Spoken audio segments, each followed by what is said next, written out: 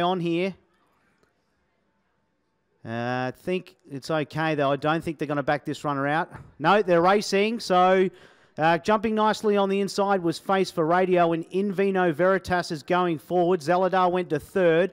Rainbow Reflection improving around here. And there's It's a Pipe Dream, the favourite, also out on a limb going forward.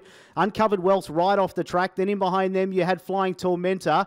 As they settle down into stride, Chris Kringle. Getting a long way back there was Imperial Dynasty, and Gemset last of all. 9 lengths from first to last. They run up to the 900. In front is In Vino Veritas. There's one obscured on it's outside there as they travel down the back. Rainbow Reflection was second. It's a Pipe Dream, the favourite, third, smoking a pipe as they leave the 800 behind them. Then came Zaladar, Uncovered Wealth. Face for Radio, midfield defence. Then came Imperial Dynasty, Chris Kringle. Gemset taking off from the rear, and last of all is Flying Tormentor. 500 left to travel. In Vino Veritas trying to do it from the front. Out by a full length to It's a Pipe Dream. Favourite looks to be travelling okay. They've got right away now from Uncovered Wealth, who's about 7 from the lead. Then came Zaladar, Gemset. Not sure it's worth going any further back. They're homeward bound now. 200 left to travel. In Vino Veritas pushed the go button, went whoosh. Put about 2 lengths on It's a Pipe Dream. Then Uncovered Wealth, and then Gemset behind them. But In Vino Veritas, it's opening right up. Look at this come away. In Vino Veritas, it's gone a dead set bolt in here in the fourth. Hands and heels, and Softwind goes into score by about 7